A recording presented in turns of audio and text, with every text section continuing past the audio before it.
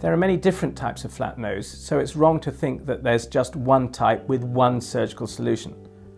The nose can be flat at the top because you're born with broad, wide nasal bones.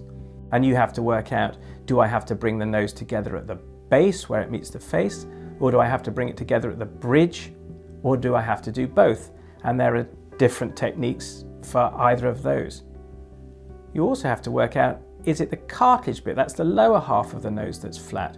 This is often what we might call a boxer's nose or a saddle nose, because when you look from the side there's a dip in the bridge of the nose just above the tip. And this is often because of septal injury. So in these cases, a surgeon needs to be able to know how to rebuild and reconstruct a saddle nose. These can be really quite complex operations.